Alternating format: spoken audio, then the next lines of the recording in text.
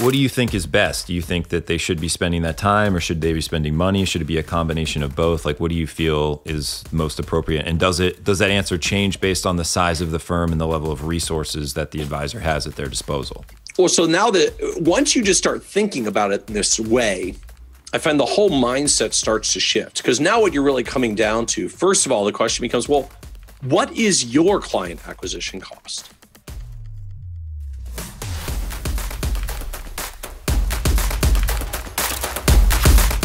Welcome to the Model FA. Today I have the esteemed Michael Kitces here on the podcast. Michael, thank you so much for your time.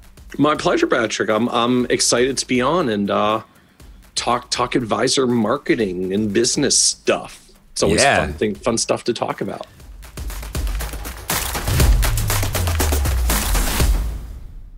I actually think that the new TAMP is essentially a marketing TAMP. It's a turnkey marketing agency inside of an RIA. So that's really what we're building inside of ours, because I see the value in marketing, and I see the value of pulling the lever and just producing more clients and equipping advisors to serve them. I mean, how does an advisory firm how do they have that shift to see the value of marketing? Like, where do you see that happen at $3 billion? And they're just like, all right, we've had the shift. We've got enough money. Might as well try it. Is there something that happens more formally? Is it a decision that's made? Like, what causes that shift? So I think there are a few different factors that can cause that shift. And it happens up and down the scale. Just, it seems to happen with some frequency as firms clear about $3 billion. So let me start with like why it tends to happen at $3 billion firms, and then we'll sort of work backwards as to who else gets there and how and why.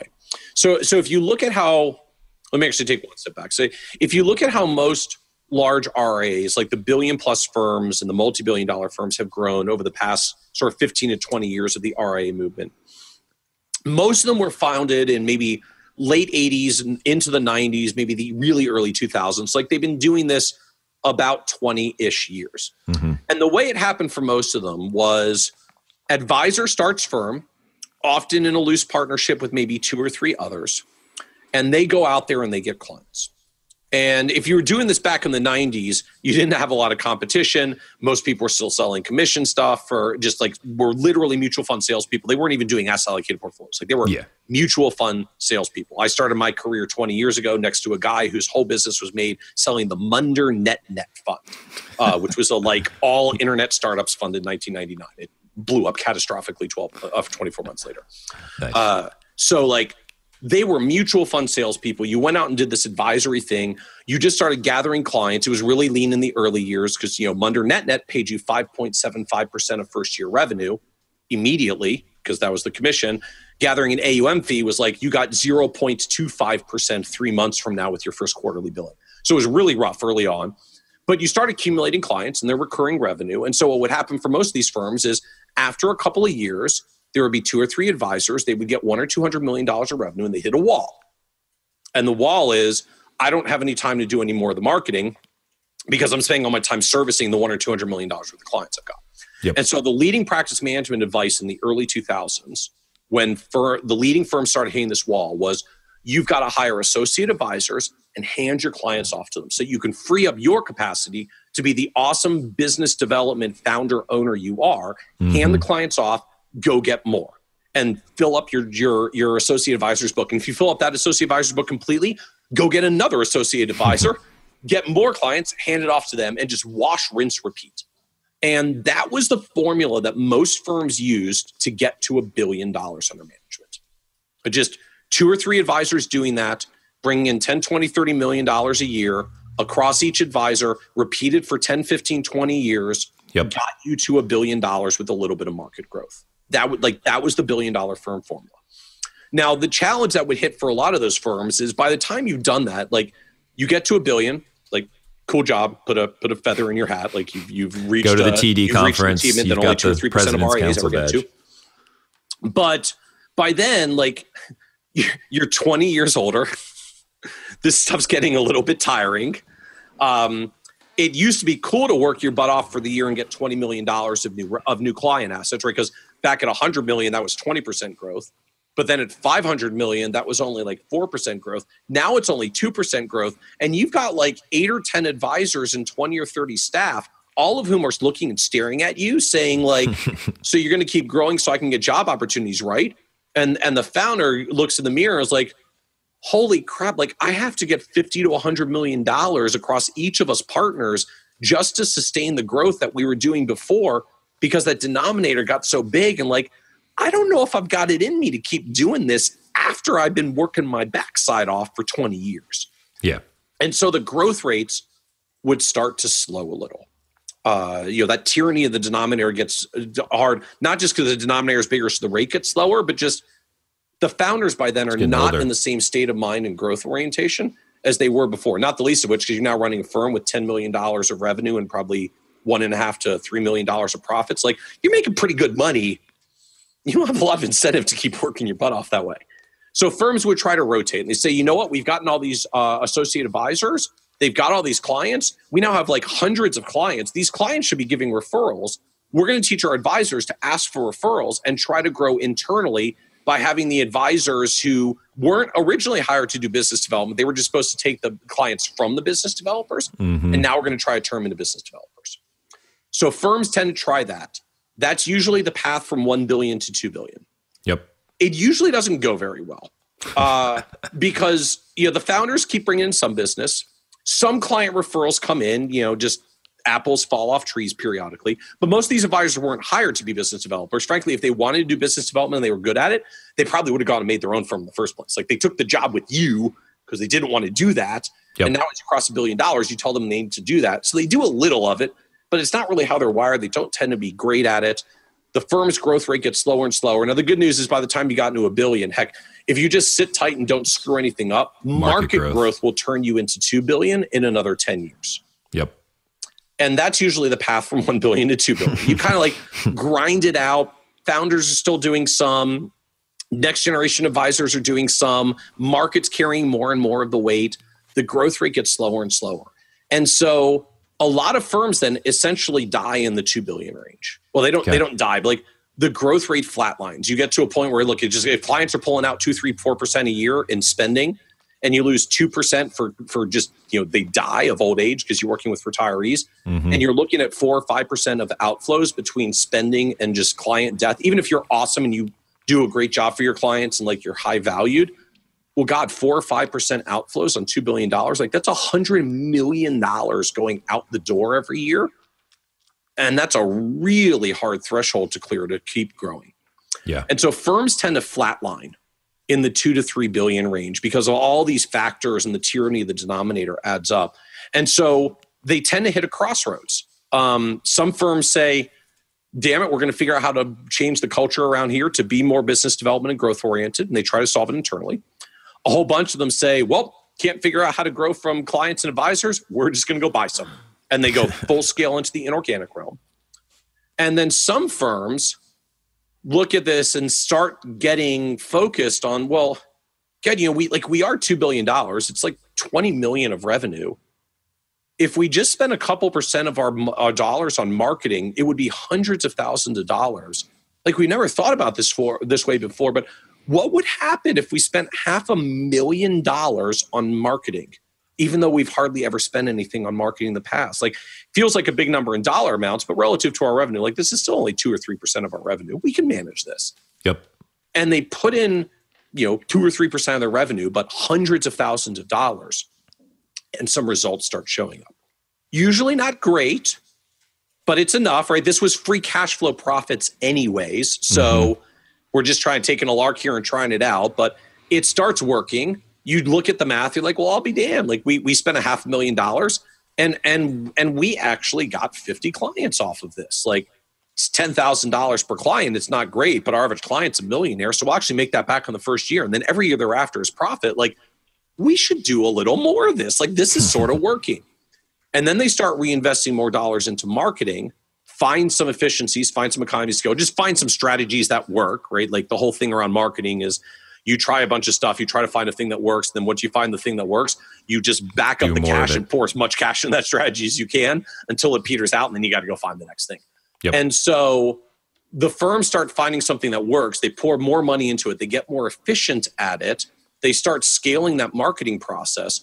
And that's why suddenly a subset of firms sort of slingshot out of the 3 billion realm and very quickly go 3, 4, 5 billion and start climbing towards 10, heavily from organic growth, because they figure this out. And it's not unique to large advisory firms. Like, anybody in theory can do this, but their marketing has both a hard dollar cost, right? Just you got to spend some of the dollars to get the word out and do your thing.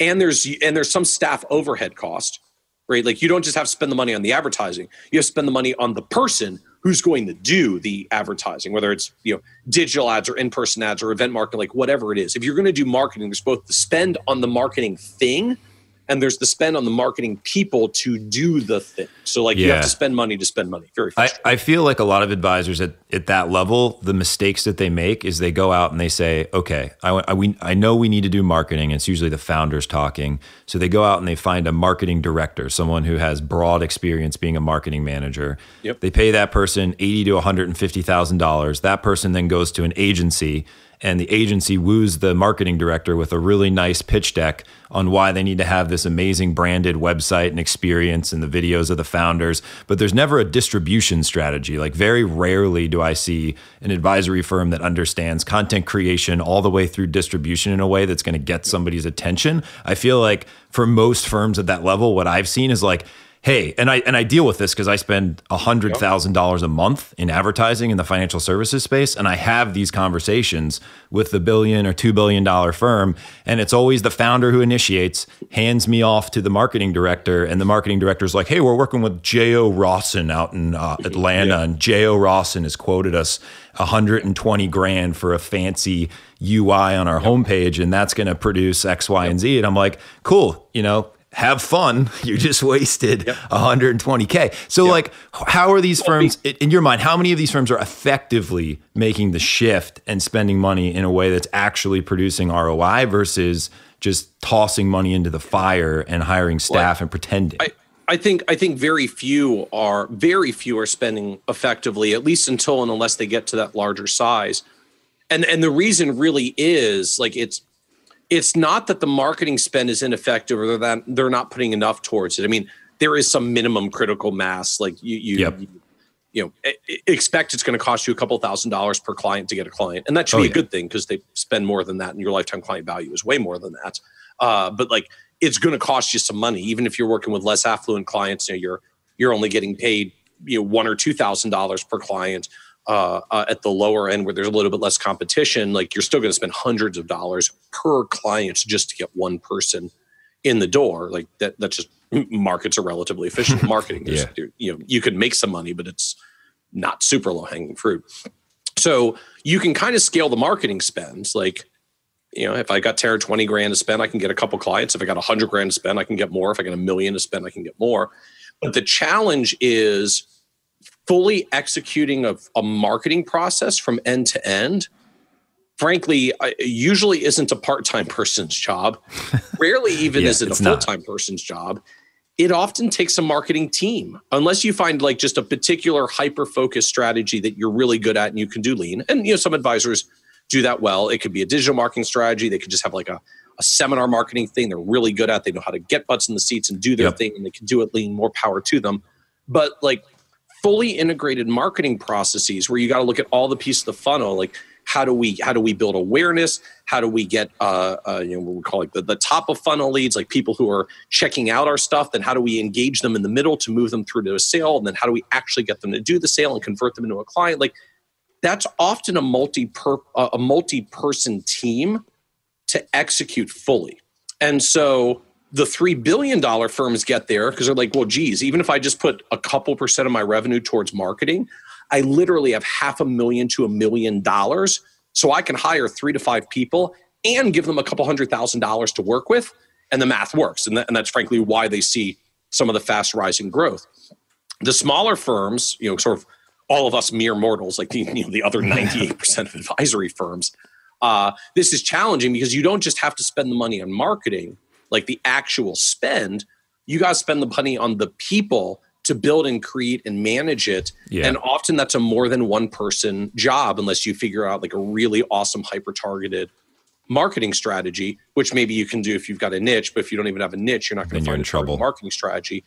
And this gets hard. And so I think for most other firms, they struggle because either they don't spend the money, they literally don't spend the money on the marketing cash, right? They do soft dollar, time-based marketing, client acquisition instead of hard dollar, or they do the hard dollar spend, but they underspend on the staffing. Particularly smaller firms, because the human beings are expensive. Like you might spend more on the staffing than you actually do on the marketing dollars, just to make the marketing dollars you do spend efficient. And that to me is why I've always been fascinated by models like yours and just the folks that are starting to come into the table that say, hey, like we're an outsourced full service marketing agency that can do this end to end. And like, you don't have to hire your 2, 3, 5 staff members.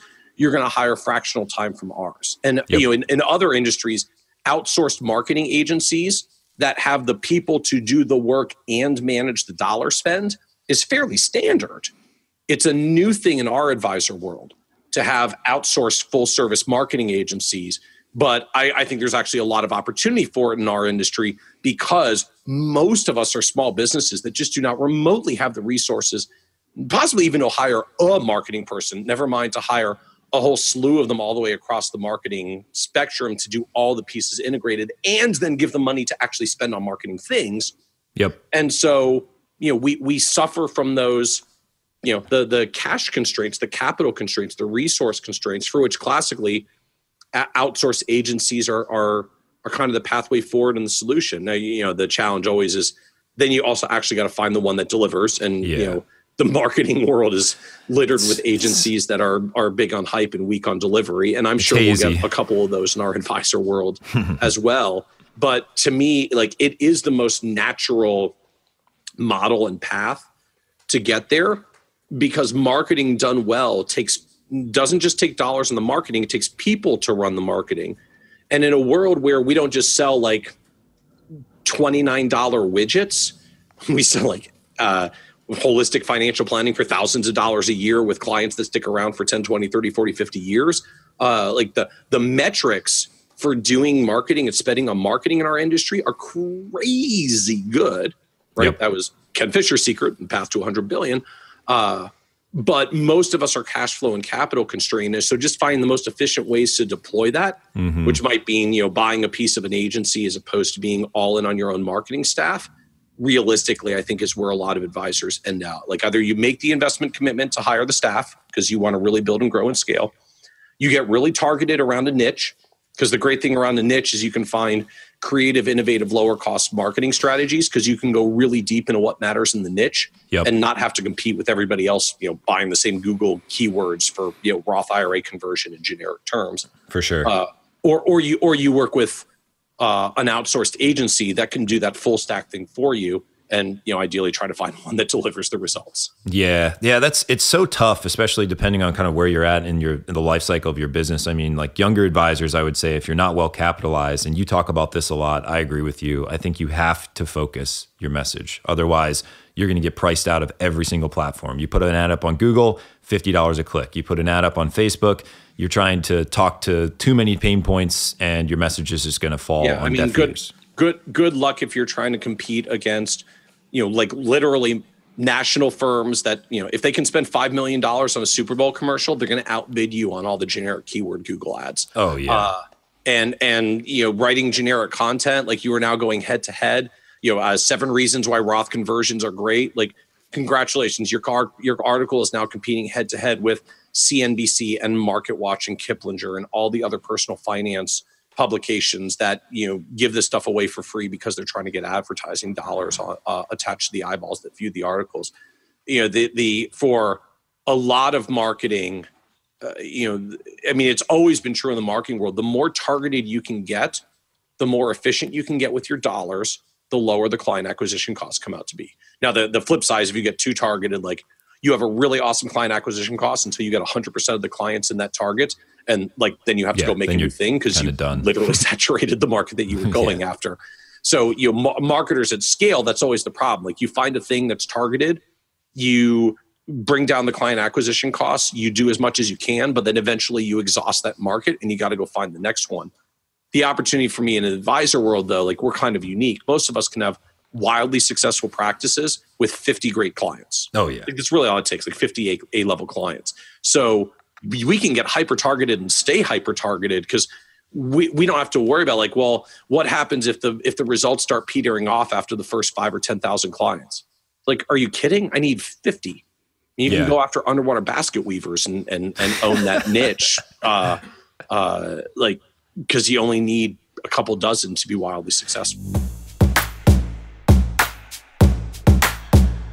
Hey, Model FAs. This podcast is all about helping you grow your business. So I wanted to share a new tool that we created to help you do just that. It's a webinar, and it's going to show you how to add 2 to 3 plus new clients to your practice with consistency, and in some cases without even spending any money. You can check it out at get.brewerconsulting.co/webinar. Again, it's get.brewerconsulting.co/webinar. We'll look forward to seeing you there. Yeah, and just from a marketer's perspective, someone who spends a lot of money in advertising and a lot of the stuff that we're talking about, you also want to be careful about get-rich-quick schemes because marketers, what I've noticed, they will get you on a call, they'll get you to admit all these things, and they'll say, well, you just need $1 million account, right, to break even. And it's the funny thing is there's so much that gets wrapped up into getting that $1 million account with paid advertising because if you don't have your focus set up at the foundational level where you don't know what who your ideal prospect is, what niche they fall into, what message is going to resonate with them, that your brand actually supports that message and that strategy, and that you have the appropriate platforms that you're targeting in order to get that person's attention, it doesn't matter how many millions of dollars you could get, it's never going to materialize. So I think the big thing for a lot of and you guys have done a great job of this at the XY Planning Network. The big thing is just helping people understand where they should start in the first place before they even begin to think about spending money or right. time really going after clients. Because if you don't have that figured out, you're just wasting your money and your time because your message is going to fall on deaf ears. So so maybe switching gears here a little bit, what are your thoughts on the growth trajectory for, let's say, these smaller tech-enabled, more modern firms? Because I know there's a lot of them within XY Planning Network. They price monthly or flat fee or what have you. How do you view the competitiveness of the landscape and how well they've positioned themselves relative to some of these larger RIAs who may adopt digital marketing and those types of things to create leverage in the future? I mean, what type of outlook do you have for the industry in that regard? So again, like the challenge to me for most firms is marketing is competitive. Like most firms don't spend anything on marketing, but as you do start spending money on marketing, what you will discover is that there are actually other firms out there that spend money on marketing. It's a smaller number that spend larger dollar amounts as opposed to a huge number of firms that each spend a little, but the spending is out there. It is a competitive space, and there's always someone who can spend more than you on whatever you're targeting if you're targeting the same thing they're targeting. And so what we already see certainly within XY Planning Network and just across the industry more broadly, like for people who've heard our Financial Advisor Success podcast, kind of the running joke is we're always talking about niches and specializations. But this is why. I mean, this very directly is why, because when you start targeting into some kind of niche or specialization, you're just going after those people, and usually no one else is. Like they may be going after them generically, but like if you specialize in doctors and they're going for everyone, they might put their ads in front of the same doctors that you're going to try to be in front of. But if I'm a doctor and firm A says, come to us, we do good financial planning, and firm B says, come to us, we do good financial planning for doctors, and I'm a doctor, my brain naturally goes to the second one because it's for me. Like I want things for me, right? We all want stuff that's targeted and meant special for us. For sure. And so like the way you compete against these firms is about getting targeted. Because if I'm a huge national firm, like I can't just go after, doctors or young professional doctors or mature doctors selling their practices, or like, I mean, even doctors could have like 10, 20, 30, 40, 50 different sub niches within it, any one of which can be a fantastic business for an advisor for their 50 great clients. Yep. But if I'm a national firm at scale, like I'm trying to figure out where my next 10,000 clients are going to come from. Mm-hmm. So I will completely skip over and completely ignore, like 200 advisor niches. Yep. That are 50 clients each, because I can't hit all 10,000 at once. It's not cost effective for me to do when I'm large and at scale. Yep. And so if you want to be the small advisor, like if you go after your 50 great clients, you can often do it really inexpensively. If you try to get 50 of the next 10,000 clients, you're competing against the large firm that wants 10,000 of the next 10,000 clients, and they are going to outbid you, outspend you, outmarket you, outresource you on everything, because they can and they have the depth and resources, and you've now put yourself directly in their competitive sights. The other thing, though, I think the advantage that the advisor has that, let's say, specializes in physicians and one of the subspecialties, that they need to realize that their differentiator is them as a person and not their firm. Because I've seen a lot of, and this is a big mistake I've seen a lot of advisors make that have stood up their own firms and tried to specialize, is they're trying to specialize and market as their firm and be a brand, a company first. But really, they need to pull away the company and just be themselves and communicate their own value proposition, because that is really the only thing that's going to differentiate them, because they are the one. They are the person that is going to be positioned and put in front of the physician or one of those subspecialties as the product. And they need to be evaluated as the product. And I just see too many firms that are like, here's my company. It's First State Doctor Wealth Management. It's like, no one cares about that. Like, you need to be available. You need to have your perspective on display, and that can make a lot of people uncomfortable. So would you say that you agree with that, disagree with that? Have you coached people through that are, what are your thoughts? I agree with sort of the asterisk, like it's a strategy and way to do it. If I want to build a big firm that's bigger than myself and goes beyond myself, frankly, you can get yourself caught in a trap where if you build the marketing too centralized around the founder and the personality of the founder and kind of build a personality brand based business, you may have trouble later trying to pivot and extend that business beyond yourself. Mm-hmm. And we even see that at firms of size and scale, like Edelman Financial, trying to figure out, like, how do we move beyond Rick Edelman's brand? It's done pretty well. It got them $20 billion under management. But now as they try to figure out, like, how do we go from 20 to 50 or 20 to 100, they're anchored heavily around a particular persona of a guy who at some point is going to retire. Yep. And that becomes a challenge for the firm. So, lo and behold, they got packaged together with financial engines, because that'll give them millions of 401k plan participants. So they got a place to get clients without relying as much on a written necessarily. So you can have some challenges of that. You can also get pretty stinking big anyways, right? Edelman got to 20 billion. Ken Fisher got to 100 billion. They're still largely, individual persona-based businesses. But for a lot of advisors, like, it gets really hard for them to scale their marketing anywhere beyond themselves in their own personal capacity if they do that kind of personal brand approach marketing. Now, the flip side is, for a whole lot of advisors, like, who cares? Yeah. Get your 50 great clients. They pay you a couple $1,000s each. You make 60 to 80% net take-home pay as a solo efficient advisor. You could make hundreds of thousands of dollars a year. And then you've got all your clients, and you just have to service them well and have a lot of spare time and amazing work-life balance while you make hundreds of thousands of dollars. So for plenty of you, like, awesome, like, you can fully check all the boxes you need to check. Yep. Making a wonderfully successful business built entirely around your personal brand. The space that I do think firms get in trouble with, that you're highlighting, and I fully agree with, is they middle ground. They try to split the difference. Like, look, I don't want it to be too focused on me, because I might want to grow it beyond me. So I try to make it about the firm, but they don't take the additional steps ready to really make the firm a distinct brand. They just sort of make it a generic, insert generic name here, financial planning and wealth management, because, they don't want to make it about themselves.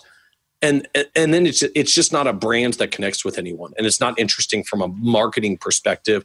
You're just another generic named firm that no one's heard of and no one knows why they should work with, and it's not very compelling. So I think the thing that does come through when people tend to make personal brand businesses is they tend to be willing to make, like stronger branding statements and take stronger positions because they just tend to do it around themselves, and it's a little bit more natural. And I find firms sometimes have trouble distinguishing themselves when they're trying to stay, generic and not founder centric. Yep. And that's what gets them in trouble. Like, you can decide to make the marketing about the firm and not about you, but you still have to make it interesting and unique and distinct. And that means standing up and saying some things that not everyone else is saying. Because otherwise you're just going to get lost in the wash of, frankly, very large firms that say very generic things, but do it with millions and millions of dollars of marketing. Yeah. And you're not going to win against them and their brands. They're just going to outspend you. It's funny. I actually ran a test on this on Facebook. We haven't tested it on LinkedIn or any of the other platforms yet, but we marketed same marketing spend, same ad as a brand, as a company brand versus a public figure, just a face.